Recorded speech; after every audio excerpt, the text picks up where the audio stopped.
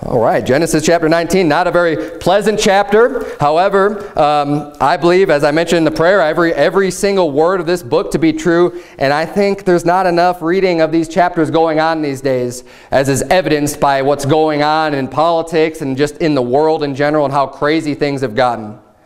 We need this good reminder. We see what happens here. Obviously, a real famous story of Sodom and what happened to Sodom.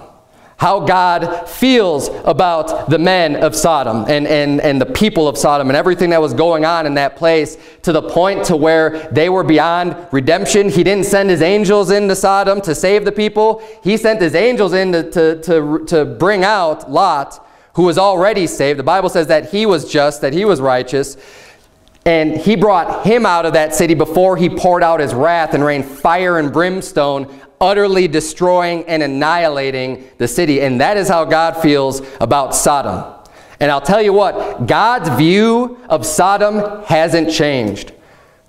Just because we live in a day now that's thousands of years past that event, all of a sudden God doesn't just have this soft spot now in his heart and say, you know what, I actually shouldn't have done that to Sodom. I mean, he recorded it in his word. This is how he feels about it. It's very strong. But it hasn't changed. And when you look throughout the Old Testament and the Old Testament laws, many people don't even realize this, but the sin of sodomy, the sin of homosexuality, was punishable by the death penalty. That is how egregious, that is how abominable, that is how wicked of a sin that is. Now, we live in a day today, and you know what? When preachers preach like this, they get a lot of hate back for it. Why? One of the reasons is because, even from other Christians, and the reason is because so many people these days now know someone who's a sodomite. Because it's like a cancer that is spread through our society. And people have been so deceived, and the devil's been hard at work to get Christians to be tolerant. Let's just tolerate. Let's just tolerate. And then it's going to go from tolerance to acceptance. Well, now let's just accept this. Let's embrace this. Let's just allow the filth and wickedness and sin into our church. And let's just say, you know what? Everyone just needs love, and there is no judgment of God, and everything's just fine. And you know what? Just keep on sinning. Keep on living a life of wickedness, and God's not going to do anything about it. Well, you know what, my friends? That's not the God of the Bible. Because God brings judgment. God is a God of love, and I'm all for that. And I thank God for his mercies and his long-suffering and his kindness, and the fact that he loves us so much that he gave his only begotten Son to die on the cross and pay for all of our sins. Amen and amen to that. However, that is not the only side of God. God is not one-sided. He is not only a God of love. He has to be and is inherently a God of justice and judgment. There is both. Without, there could be no heaven without hell. There's no payment for our sins without sin. The law is not just completely dead. Now, if you're saved, you are not cursed. You're not bound by the curse of the law. You don't have to worry about the punishment of hell because Christ has paid for your sins. However, that doesn't just give you just permission to go out and just sin willfully. Amen. God still wants us to obey his commandments. Now, in this story here, I want to focus in on the one part here that we see in verse 26, where it says, but his wife looked back from behind him, and she became a pillar of salt. As the angels came into Sodom, and they're pleading with Lot, like, look, get your things in order, get your family together, get out of here. God is going to destroy this place. And it got to the point to where they're just not willing to leave. They're just dragging their feet. They're not, the angels literally had to take hold on their hands. It says, that they took hold of Lot and his wife and his 2 daughters and had to practically drag them out of the city when it was time to go. They said, no, it's time. God is going to rain fire and brimstone down. You have to go right now. And even when it got to the point to where he's like, you're going to go into the mountains. You need to go way away from here. He's just like, oh, come on, just let me go here. I'm going to die if I go there. And this is, well, I was a real weak Christian. He was weak in the faith. He was a real worldly Christian, but he was still saved nonetheless. And that's why God still extended his mercy upon him, and thank the Lord for that. But one of the things that they told them as they were leaving the city, in verse 17, it says, and it came to pass when they had brought them forth abroad that he said, escape for thy life. Look not behind thee, Neither stay thou in all the plain, escape to the mountain lest thou be consumed. So one of the commands of the angels when they bring him out said, don't look back. And that's the title of my sermon this morning, is No Turning Back. Okay, we need to take heed to this story. Obviously, you've got the overall aspect of just Sodom and the filth and the wickedness that goes on in Sodom, and that is something that needs to be preached today anyways. But I want to focus more on the people who were delivered, the people who were saved from that physical destruction and still turned back and still looked back and still had, left their heart in San Francisco, as it were. Because that's what happened with Lot's wife, and look what happened to her. It was dire consequences for her. It says, but his wife looked back from behind him, and she became a pillar of salt. She died just instantly. She looked back from behind her to see, oh man, what's going on in Sodom? Oh, poor Sodom, that city, or whatever it is, whatever she was thinking. We don't know what she was thinking, but she was thinking enough to be mindful of what's going on in Sodom. When they said, look, don't even look back. You have been saved out of that place. You need to get yourself out of that place, and it should not even be a thought to you anymore. And this is the way that we need to be with our lives. If you're saved this morning, you got saved out of a sinful life. Now, I know that we're all still sinners, that we still have sin in our life, but we need to be living our life as one where we are not turning back into that sin. We're not mindful of the life that we used to live. Now, everyone's got a different history, a different story. I've got a lot of wickedness in my past. I've got a lot of sins in my life. And one thing that really bothers me is to hear Christians talk about the way that they used to live in a way that's like reveling, right? You're thinking, for example, myself. I'll use myself for example. If I were just to say, oh man, you know how much I used to be able to drink. You know how I could hold my leg, and just kind of be bragging on the wickedness and the sin that I was a part of. And talking about it in like a glorious manner, or like longing for, oh man, if I could just go back to those days again. That's the type of attitude that we see here that Lot's wife had, was just looking back onto what she's already been delivered from. We've all been delivered from things in our life. We need to make sure that we're moving forward and not looking back behind us to what we've been delivered from. And what's interesting about this, though, is that God killed her for it. She lost her life.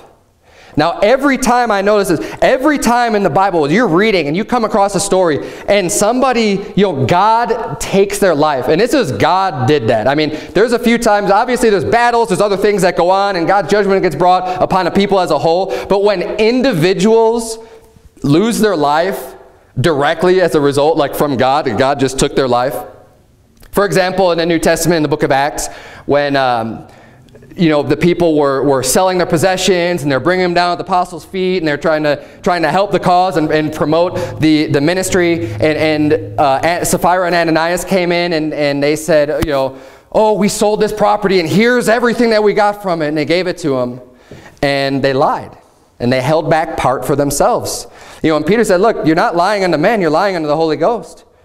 And they fell down dead. See, those are the types of things that we need to look at and take notice and say, wow. Because we know God's long-suffering. We know God's merciful. We know the mercy He extends unto us and will let us continue to go and go and go before He actually just comes down and says, I got to bring judgment now. And when you see Him take your life, we need to really take a look at that and say, okay, God's serious about this. This isn't just, oh yeah, whatever, and just be, we should never be that way anyways with the Bible or with God and be flippant about things. But it's easy to get used to getting away with things, right? You start indulging in a little sin and nothing seems to happen, right? And you do a little bit more. Oh, everything must be okay. Don't get deceived by that. Because the Bible says, be not deceived, God is not mocked. For whatsoever a man soweth, that shall he also reap. And just as the seed that you sow in the ground, you don't see the results immediately. The little bit of sin that you like to get into and indulge in, and then you say, oh wow, nothing happened. Because we expect things to happen just like right away, and then you go a little bit longer. You're going to reap from what you've sown later on.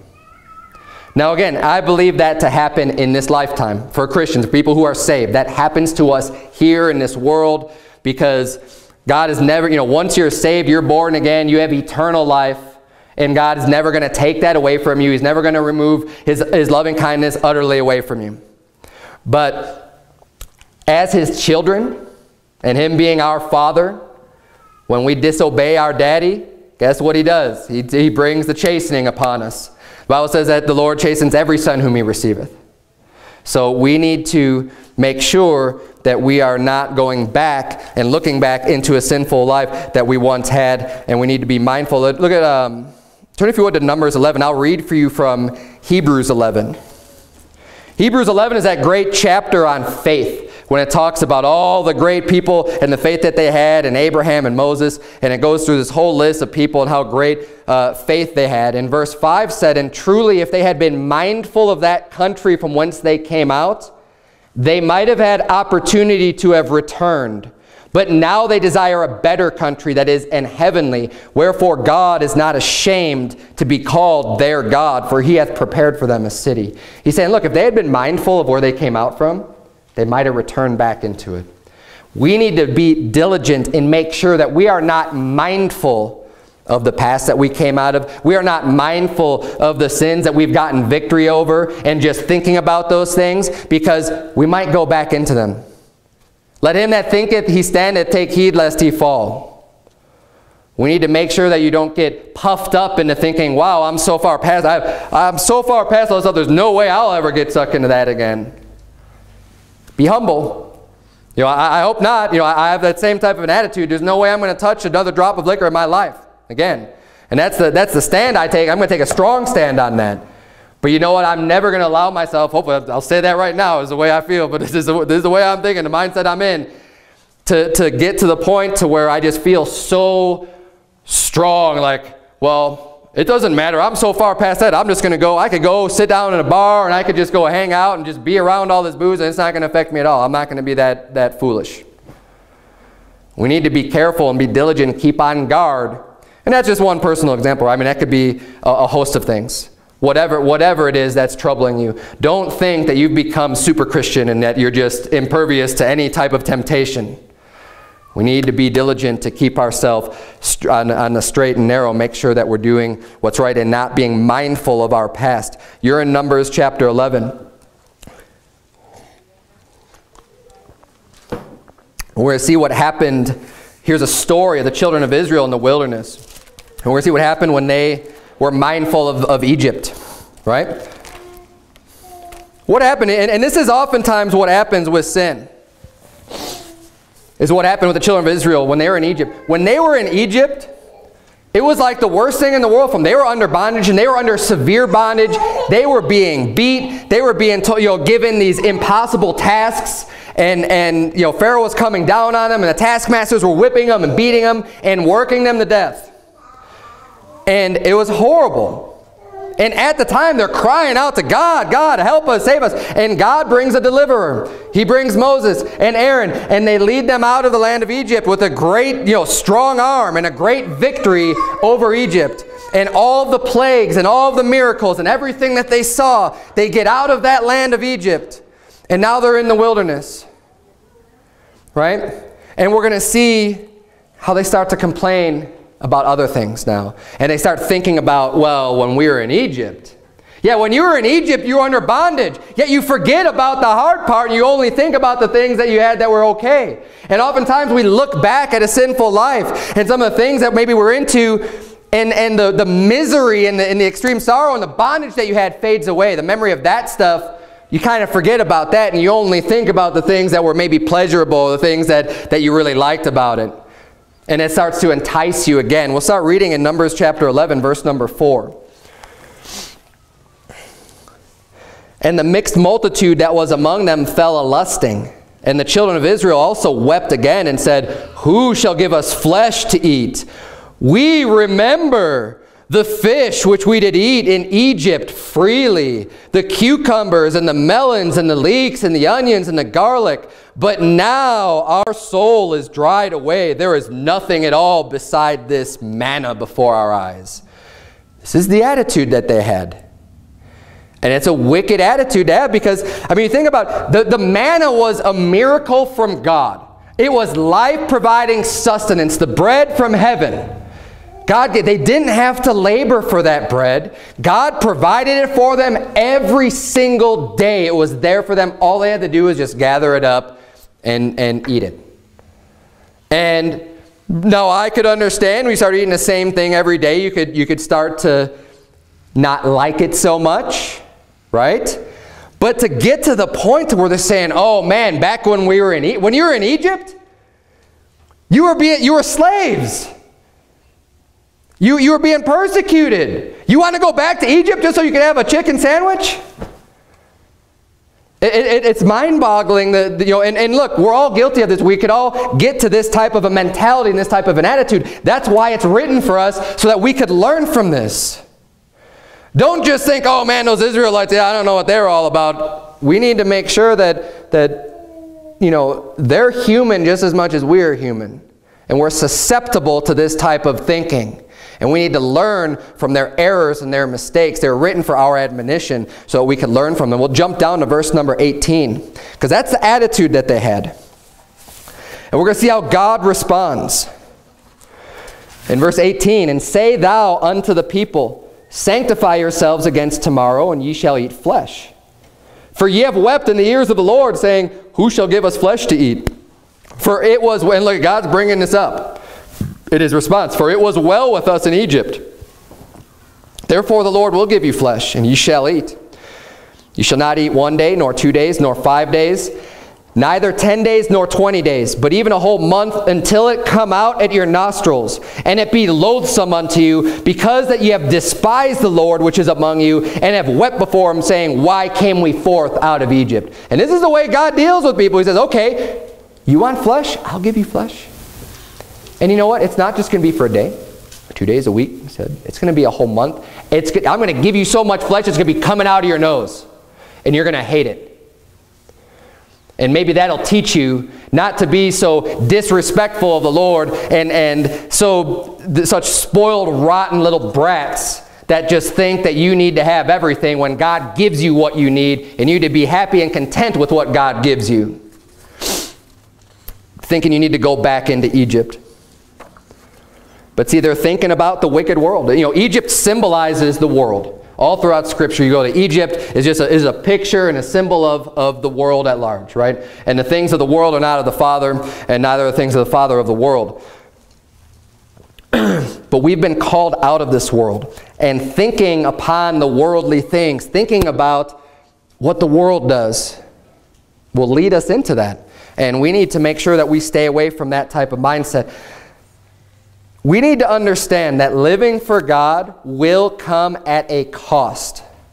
If you decide, you know what, I am going to go all out and I am going to live for Jesus. I'm going to do what's right. I'm going to make a stand. I am going to read my Bible. I'm going to do what God has set for me to do. I'm not going to be ashamed of His words, and I will boldly proclaim the Word of God.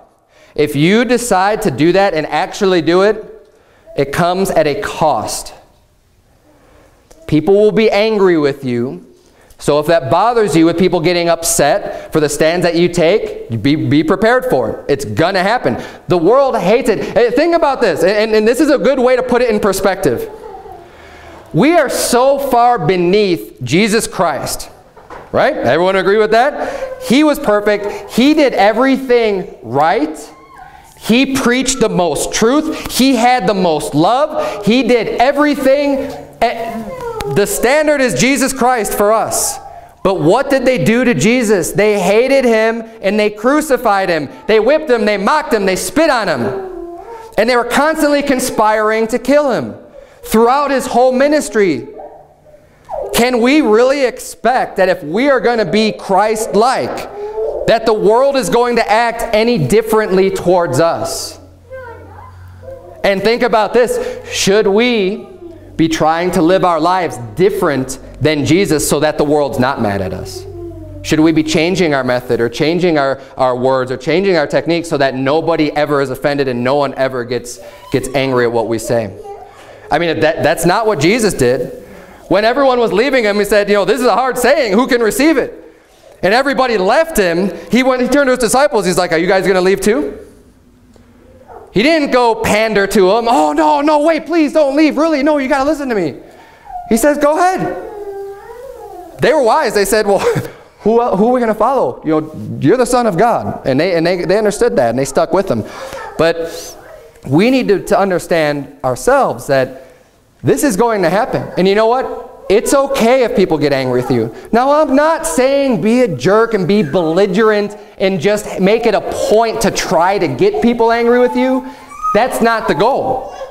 But it doesn't matter. You know, as David said in the Psalm, he says, you know, when I speak, I am for peace, but they are for war.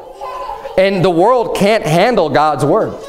They don't like it. It rubs them the wrong way. They don't like it. You know, if this were to be broadcast on national TV, when I read just reading the story of Sodom and Gomorrah, there are a lot of people that would hate that and would hate me for it and would ridicule and because it's God's word. Not because it's me. It's not even my thoughts. This is just God's word. But we need to be ready for that. We need to understand that following God and following Christ comes at a cost. You need to be prepared to be able to handle that. You may lose relationships with people. Maybe family members, maybe friends that you had. As you follow Christ, people will separate themselves from your company. And they'll speak evil of you.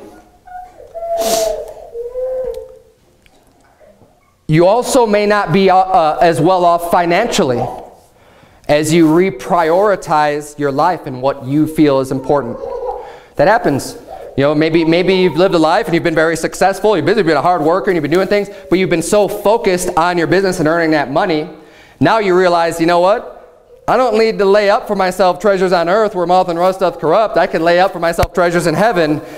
I'm going to take a break from all of this stuff and I'm going to serve God with my heart and with my energy and just, I'm going to spend more time in my Bible, more time praying, more time outreaching people.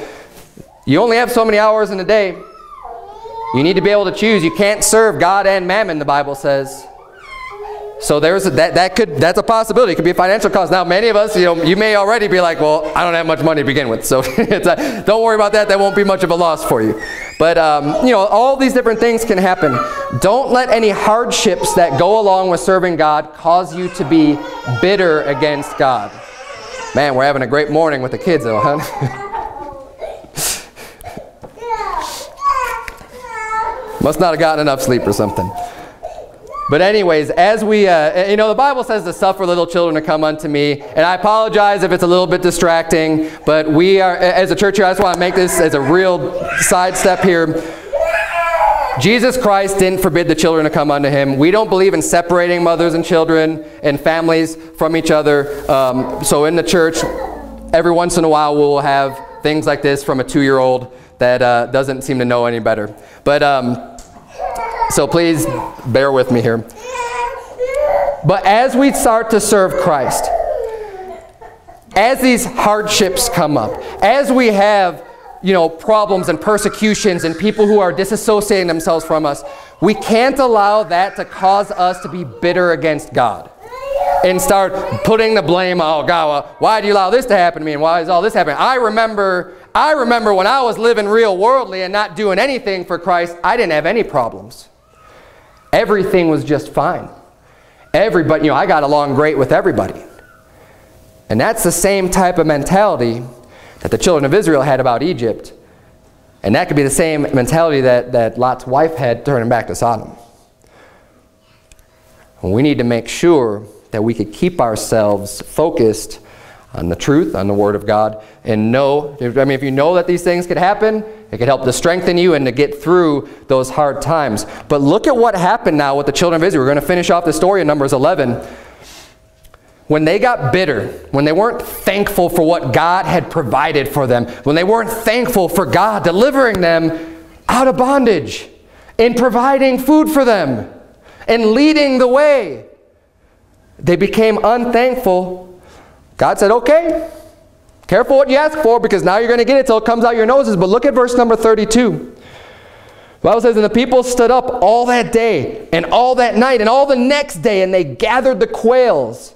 He that gathered least gathered 10 homers, and they spread them all abroad for themselves round about the cave. So they're real happy now, right? You're like, yes, we got all these quails. It took them a day and a half just to round them up and to gather so much flesh to eat. Verse 33, and while the flesh was yet between their teeth, ere it was chewed, the wrath of the Lord was kindled against the people, and the Lord smote the people with a very great plague.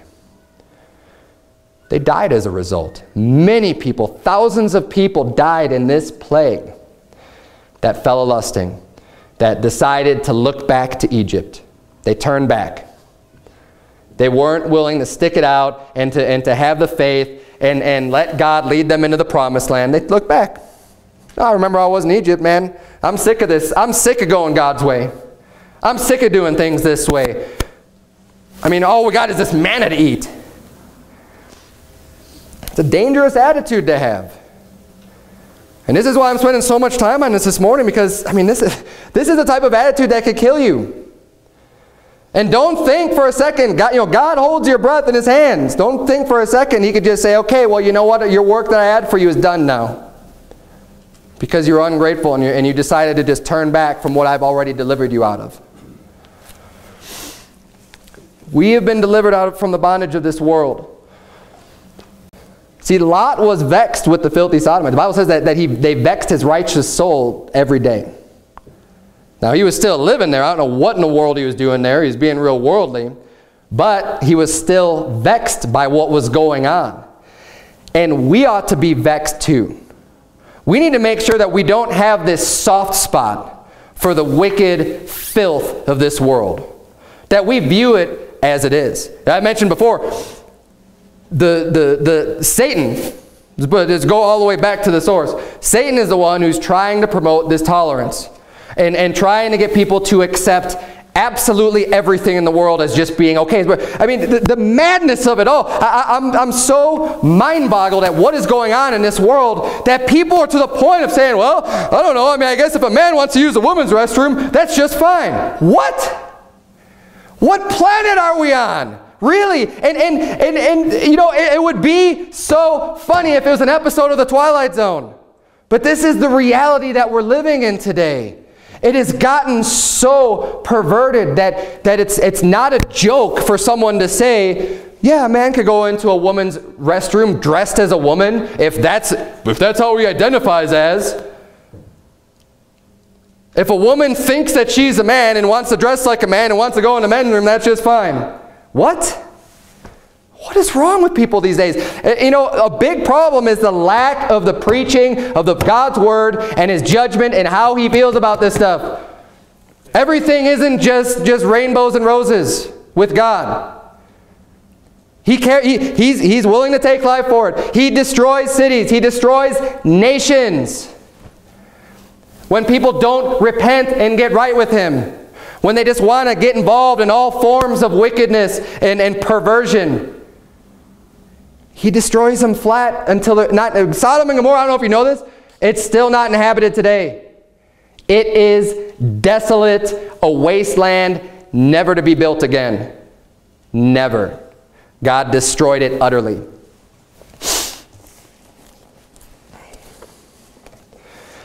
I just saw this video this week of young people at a college campus. We're being asked a question, and some guy went out, and he was a white guy, appeared maybe in his 20s, right, asking questions to these college students.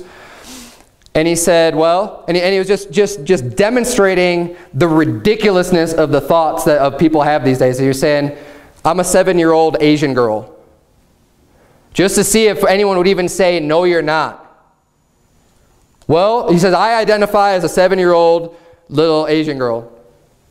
Well, you know, if that's, one of them even said, you go girl, or if that's what you think. No one even had the guts to say, you're a white man. And he say, well, what if I feel like I'm actually a 6'10", whatever. It's just like, no, you're not. People could not even say, no, you're wrong. It's become so desensitized. No one wants to say anybody's wrong about anything. Well, if that's the way you feel, okay. No. There is a right, there is a wrong, and it's spelled out for us in the Bible. This is right, this is wrong. And we've gotten so brainwashed. Kids these days, and not just the kids. There's so many people out there. that have been pushing this agenda, and it's mind-boggling. You know, even so, come Lord Jesus. I can't wait for that day, because things have just gotten so out of hand here. I wonder if there even is any hope left for a civilization, for a nation that can get so far off track. I'm going to keep working. It's all we can do. Keep preaching, screaming from the rooftops. The world's gone mad. This is what God says about these things. But that's all we can do. We'll let God deal with the rest. But we need to make sure that we're doing this. Because I think one of the reasons it's gotten to this point is because not enough people are doing this. Not enough people are holding the line and standing for what's right. Too many people are backing down. And the people that do say something now, they feel so much pressure and they get criticized so much that all of a sudden they come back out the next week and apologize. Oh, I'm sorry. Oh, I didn't mean that. Oh, because they get attacked. Because they have no backbone. They have no spine. They're not willing to stand up for what's right. At a cost. At something that's above themselves. I know that the attacks will come. I know that the threats have already come in the short time that I've been pastoring here. The heathen, the wicked, the heathen that rages, they'll send you the death threats. They'll send you the nasty stuff, the filth. And they're wicked, devil-worshipping devils that will just try to silence the truth. And they'll come at you with threats. They'll come at you with everything to get you to shut up. It happens. Don't think it doesn't happen. It absolutely happens. They'll attack you if they could find out what businesses you're in. I know a pastor friend of mine has lost his entire business over standing up, and it's against the Sodomites. Because they are hardcore, they're unmerciful, they're implacable. Read Romans chapter 1. It gives you an entire list of the attributes of the Sodomite. They're not the little friendly, queer-looking, guy that you laugh at on the TV screen. That's what they want you to think. The Bible calls them reprobates. That's in Romans chapter 1, but I'm not going to get into all that. Turn, if you would, to Psalm 58. Psalm 58. We're going to read this whole psalm, and I want you to see this. I think this is something that, again, that is unbalanced in today's Christianity.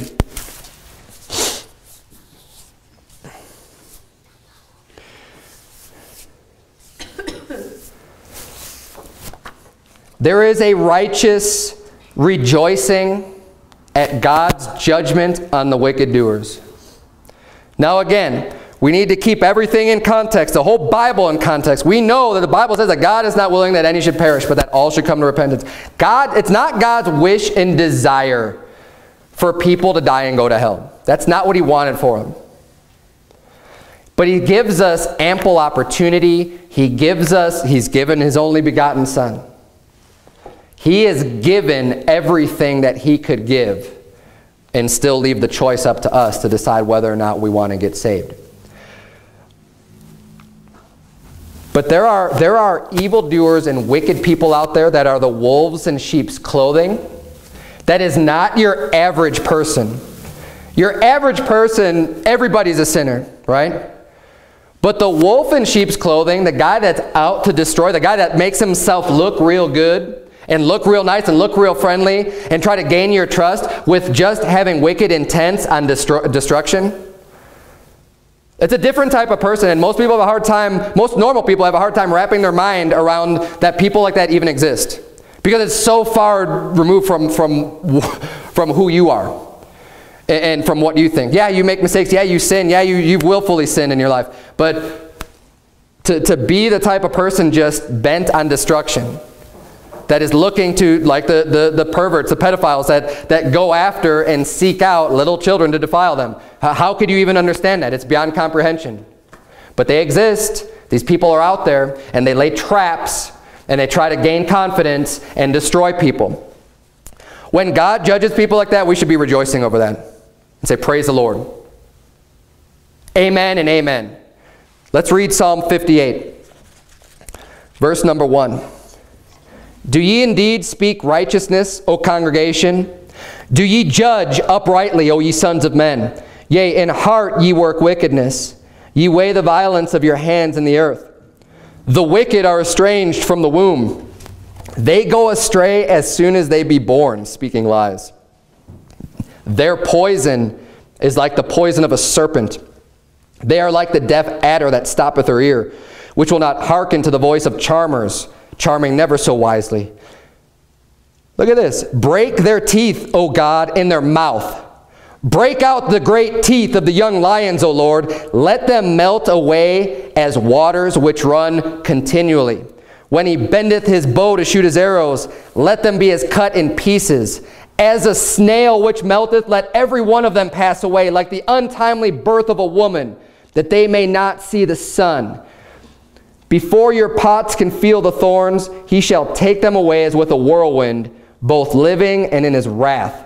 The righteous shall rejoice when he seeth the vengeance. He shall wash his feet in the blood of the wicked, so that a man shall say, verily there is a reward for the righteous. Verily he is a God that judgeth the earth.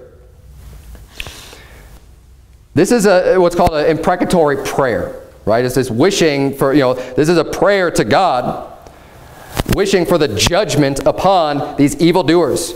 And that is not a wrong or sinful thing to have. Now it needs to be directed properly about the wicked. And you notice earlier in the psalm, it says the wicked are estranged from the womb. They go astray as soon as they be born, speaking lies. I mean, people who are just bad to the bone, wicked, that are out to do harm and hurt to other people. And that is what they're all about. This is the rare, not the common thing. But these people are out there. And it's okay to rejoice when God brings his vengeance. And of course the Bible teaches, it's not on us to revenge and us to repay and us to right every wrong. That's God's job. He's the judge. But when he does it, we could be glad in that. We could rejoice in that and say, thank God for bringing the justice and the judgment down upon these evildoers. Thank God for raining fire and brimstone down on Sodom and Gomorrah. Because they were a people that got to the point to where visitors, out-of-town guests come in to stay, and they're ready to beat down the house and rape two men that were just there for, visiting Lot. And they had gotten to that point. Praise God for destroying them. That's all that can be done. I mean, it gets to a point where just like a dog that's, that needs to be put down, that's the point that people can get to. And we can rejoice when God brings his judgment upon those people and not have to worry about it or even be sad about it. Just rejoice. The Bible says in the end times that, when people are being martyred for Christ, in Revelation 6, when there's a whole host of people that have been martyred for Jesus Christ up in heaven, they're going to be saying, how long, O Lord, holy and true, dost thou not judge and avenge our blood on them that dwell on the earth? He'll be saying, look, God, how long are you going to let this go on? I mean, you're going to let these guys just get away with all this stuff? And God says, well, a little bit longer, but no. Because God does. He's going to pour out his wrath on this earth, upon the wicked doers, upon all the people who are following Satan. When the Antichrist comes down and establishes his kingdom and people are taking the mark of the beast. Let's turn, if you would, to Luke 17. We're almost done. Luke 17, we're going to look now at one of the New Testament references to the story that we started off with Sodom and Gomorrah, with Lot and his wife.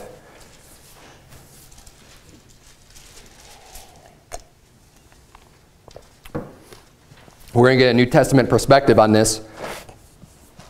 And by the way, the New Testament perspective isn't any different than what I've already preached this morning. Because a lot of people say, oh, that's just what God did in the Old Testament. He had all this wrath and he had all this anger and everything else. But since Jesus Christ came, God's not like that anymore, and that is false. The Bible says in Jude, verse 7, this is New Testament. This is about as new as you get. It's right before the book of Revelation. Jude verse 7 says, even as Sodom and Gomorrah and the cities about them in like manner, giving themselves over to fornication and going after strange flesh, are set forth for an example, suffering the vengeance of eternal fire. They were set forth as an example for us today. Nothing has changed. He's saying Yeah, think about that story in Sodom and Gomorrah. And this is Jude. So just keep that in mind. But we're going to look at Luke chapter 17. Luke chapter 17.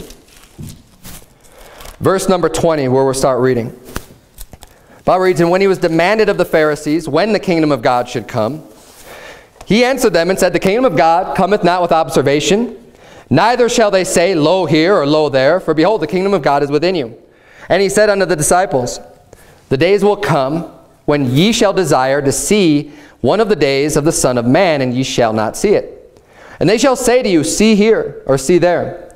Go not after them, nor follow them. For as the lightning, which lighteneth out of the one part under heaven, shineth unto the other part under heaven, so shall also the Son of Man be in his day.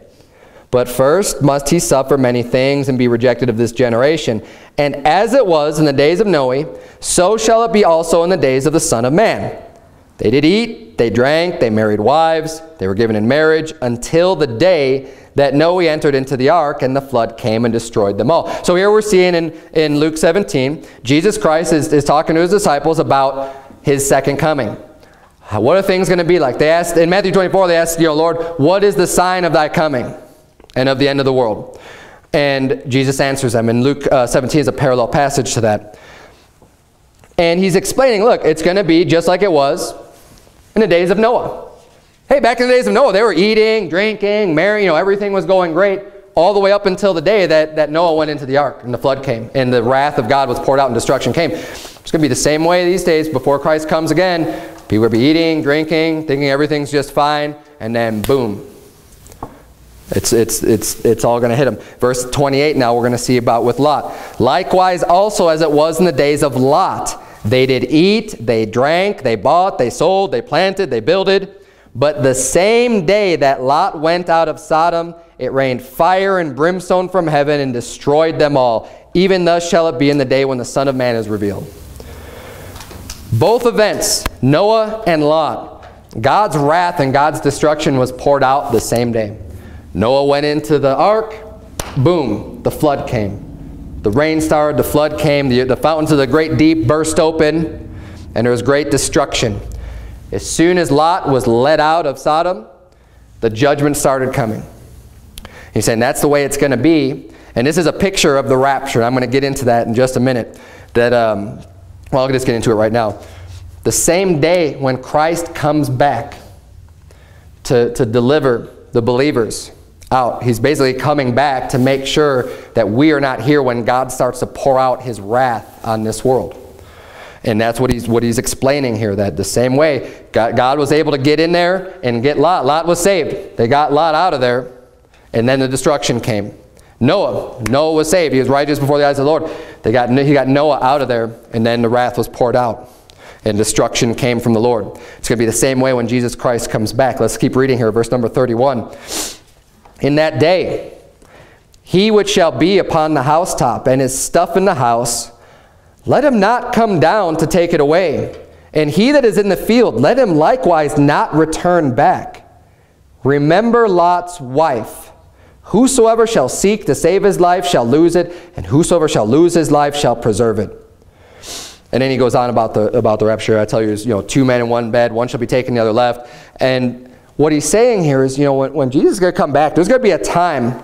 There's going to come a time when things get so bad that it's time to just get out of Dodge. And we'll know when that time is. But right when Jesus Christ comes back, he's saying, don't turn back. Don't worry about the stuff in your house. You can't take it with you. Don't worry about the physical goods. Don't worry about what you are leaving behind. So remember Lot's wife. She became a pillar of salt. Don't look back on this world. When Jesus Christ is coming back, hey, we should be looking to him. And looking to him only. Don't worry about everything else that you're leaving behind.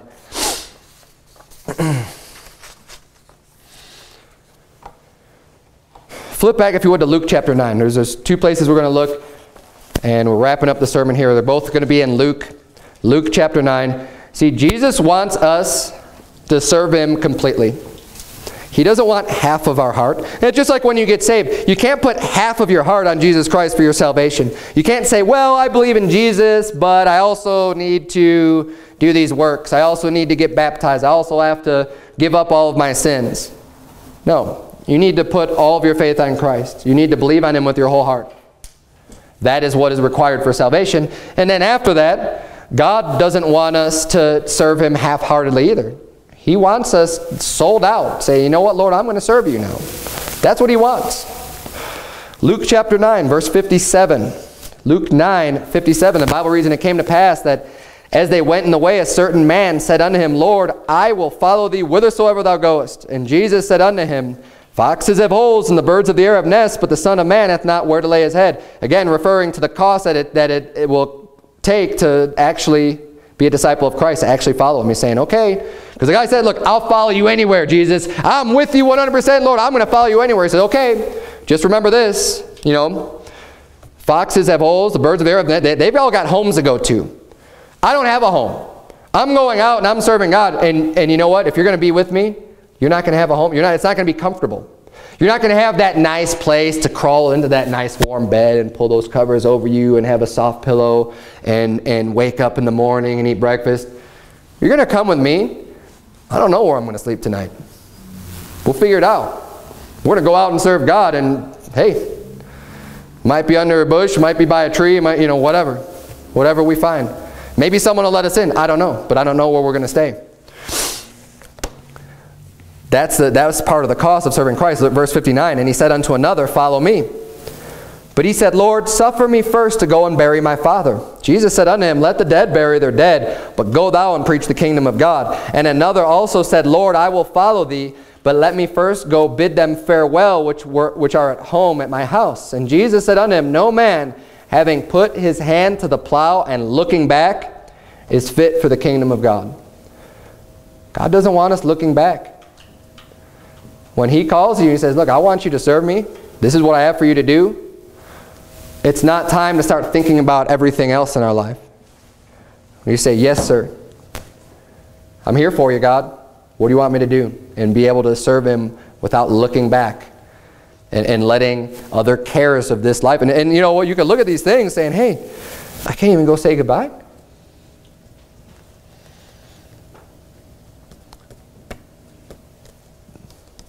You got rebuked for that. That's not the attitude that Jesus wanted. He said, okay, I'm going to do whatever you want. I will serve you even if it means I can't go back and say goodbye. I can't just get one last look like Lot's wife did with Sodom. Luke 14 is the last place we'll turn. Luke 14, we'll see some more words of Jesus about being His disciple and following Him.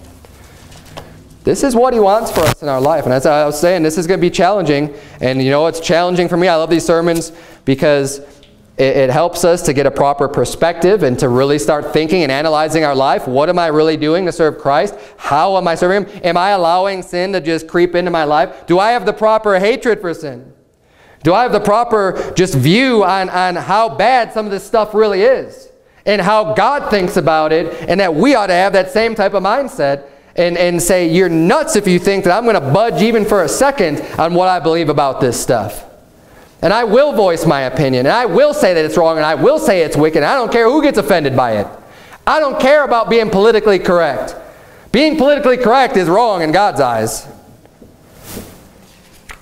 Luke 14, verse 25. And there went great multitudes with Him, and He turned and said unto them, if any man come to me, and hate not his father. These are the words of Jesus. Okay, I didn't write this. I'm reading it for you. If any man come to me and hate not his father and mother and wife and children and brethren and sisters, yea, in his own life also, he cannot be my disciple. And whosoever doth not bear his cross and come after me cannot be my disciple. For which of you, intending to build a tower, sitteth not down first and counteth the cost? It'll cost you. Whether he have sufficient to finish it. Lest haply after he hath laid the foundation and is not able to finish it, all that behold it begin to mock him, saying, this man began to build and was not able to finish. Or what king going to make war against another king sitteth not down first and consulteth whether he be able with 10,000 to meet him that cometh against him with 20,000? Or else while the other is yet a great way off, he sendeth an ambassage and desired conditions of peace. So likewise, whosoever he be of you that forsaketh not all that he hath, he cannot be my disciple. If you want to be a disciple. Now, real quickly, being a disciple does not mean salvation. You do not have to give up everything that you have and bear your cross daily and do all these different things to be saved. That's a free gift. Being his disciple is being his follower and actually doing what he has for you to do and doing the work that he has for you to do. That's being Jesus' disciple. Receiving the free gift of salvation, you do that one time, you're saved forever. Amen and amen. Praise the Lord for that. But if you want to be his disciple, if you actually want to do something with your life here and do the work that God has laid out for you, he says, you need to be able to hate your family, hate your own life also, be willing to give up everything to serve God. To have that type of dedication in your heart to say, you know what, God, I am willing. I am willing to do whatever it takes for whatever you have for me to do. I will bear my cross. I'll forsake all that I have. If that's what you want for me to do, I'd be willing to part from your worldly possessions and everything else that's in this world to serve God. That is the heart and the attitude that he wants you to have. Serving him 100% of the way. Not many people are willing to do that, by the way. A lot of people think they are. But Jesus said, hey, you know, you follow me wherever I go. I don't even have a place to sleep tonight. I don't remember reading much more about that guy later on in the Bible. I don't know. I know at one point everybody left him.